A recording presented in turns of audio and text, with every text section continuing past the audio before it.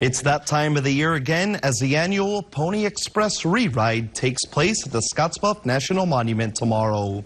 The Pony Express will travel a total distance of 1,966 miles, covering 8 states, conducted 24 hours a day.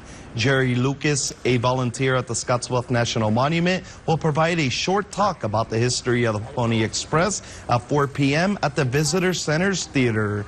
The re-ride takes place at 4:45 p.m. The event is free and open to the public. I really think that this is an event that our young people, and by young people I mean our high school students, our grade school students, along with their parents, should get out and come and watch it at least once and find out what the hubbub is all about. I'm a history buff, and anything with history is important. And I think this represents a very important time in our history.